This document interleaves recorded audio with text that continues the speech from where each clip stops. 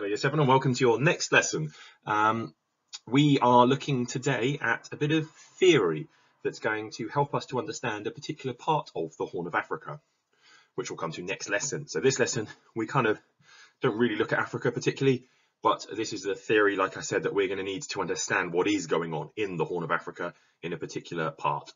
So to begin with, a do now task. You've got to answer 3 of the questions below, or at least 3. You've got 5 minutes. Could you record those answers down on paper? And we'll go through some possible ideas and answers in just a minute. So pause the video now and get cracking with that. Okay, so here are some of my answers. You may very well have come up with slightly different perspectives, which is fine. What is going on in the photo? Well, the road has collapsed is the basics, isn't it? That road has collapsed down. You can see there's a vehicle in the background that has stopped, and the road is being closed as well. What might have happened just before the photo was taken? Well, cars could have been using it, just a normal road. What might you hear there? Well, loud noises, shuddering of the road as this was occurring. Where might this photo have been taken? Well, it looks like a fairly good quality road and a decent car, so could this be a high-income country, a richer country? When was this photo taken? Well, definitely during the day. Why might this be there? Well, it could be an earthquake, as it says there. In fact, it is an earthquake. There are other ideas. You could have put something about a landslide. Could be that the ground has become very wet, for example, and has lost its ability to hold itself together, so it's just kind of collapsed. What might you smell there? Interesting. So the smell, a sort of dusty, earthy, rocky smell. Maybe the smell of tarmac being released as it broke. And finally, what might happen just after the photo is taken? Well, if an emergency service vehicle needs to get through here, say an ambulance, because if there's an earthquake here, perhaps this earthquake has caused damage and maybe there are people in trouble. Well, they can't get through here now. This road is blocked, so they'd have to find a different route round. So there we go. Got us thinking a little bit about what's going on inside the Earth, because that is what this lesson is all about. Let's move on. Okay, so how do plates work? We'll talk about what we mean by plates in just a minute, because no, we're not talking about your dinner plate. That we'll save for a food tech lesson. This is geography. We're talking about the Earth's plates. So could you write that title down? Make sure you underline it with a question mark at the end. Don't forget the date as well. Read those 3 objectives. Make sure you've got the equipment, and we shall move on. So pause the video now. Okay, under that title then, could you copy this subtitle? So do this against the margin. You should have written your title probably in the middle of the page, centered, and this should be on the left up against the margin. The structure of the Earth. Could you please watch the YouTube video there, type that link in and watch it. You don't need to take any notes at the moment. All you need to do is watch it and try and absorb it and learn it. And keep the link open though, because when you come to the next task, you may very well wish to go back and re-watch parts of the video. So watch this, keep the link open, and we'll move on. Okay, so grab a pencil, and if you could copy that diagram in your book, as it says there, take up a whole page. This should be quite large. Use the rest of your page. Grab yourself your compass to draw those nice neat circles. Try to make this as accurate and neat as possible. Now the 4 boxes, you'll notice it says make sure your 4 label boxes are spread out and are at least 5 lines thick, because you're going to be writing a title at the top of each one in just a second, and then some extra bullet points and notes underneath. So add the following headings to each box. Once you've done that, the crust, the mantle, the outer core, and the inner core. The video should have helped you to do that. So do all of that now, get that sorted, pause the video. Okay, so just double check that you've got the correct order. The crust is the outer, thinnest layer of the Earth. The mantle is the largest layer underneath that. And then you've got the 2 parts of the core, the outer and the inner core.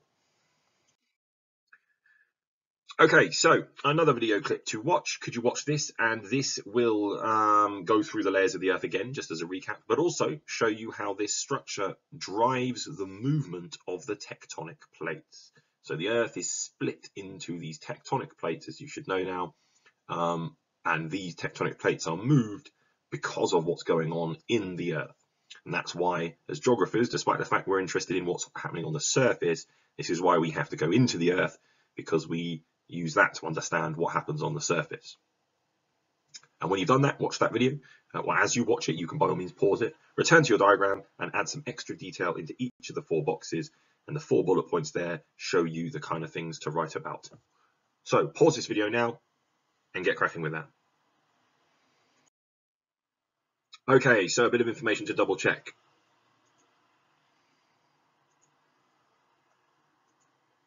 Could you please pause now, double check you've got that information. If there's anything you're missing, add this into your diagram now if you've got space. Okay, so another subtitle, please. Remember, up against the margin, what are tectonic plates?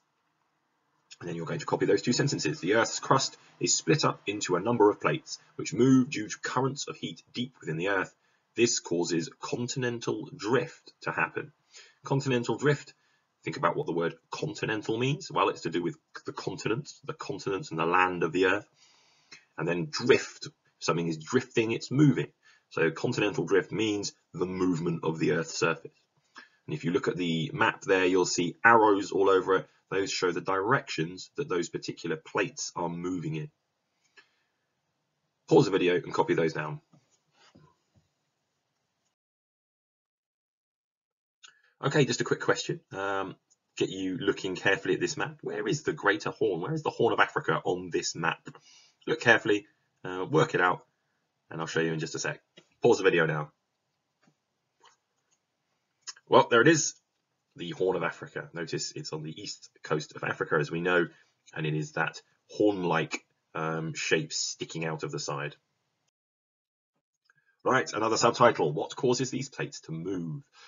Once you've written that, another video to watch. It's only 46 seconds, however.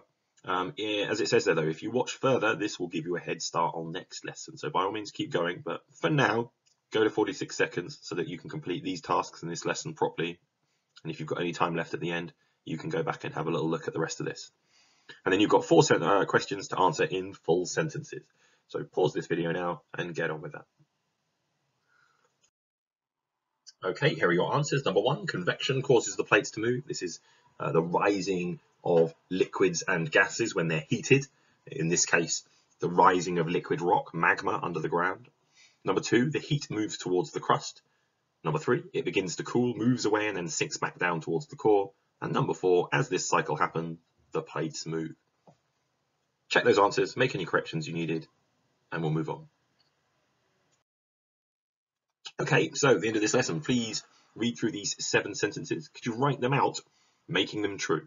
So with point number 1, if you think that sentence is true, the crust is the inner layer of the Earth, you're going to copy that out.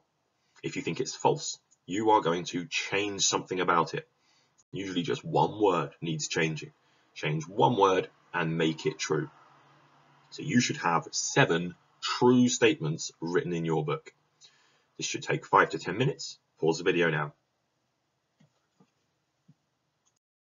And here are your answers. Anything in red is false, anything in green is true. In bracket, I've put potential correct answers, ways to change the bold word, which is the one I've identified as incorrect, and make it correct. So for number 1, you should have written the crust is in the, the crust is the outer layer of the Earth. You could, however, have written the core is the inner layer of the Earth. That would absolutely be fine as well. Number 3, the core is the hottest layer of the Earth. Number 6, convection currents move the plates by dragging them from below. And number 7, convection currents happen because of the heat in the core. Please make sure you've got all those correct. Anything you've maybe got wrong here, please cross it out neatly and rewrite it. I want these 7 statements to be a nice summary of this lesson of some of the key facts that you are expected to learn. And that is it. Good job. Next lesson, we'll look at how this has affected the Horn of Africa particularly. So have a great day, take care, and I shall see you then. Goodbye.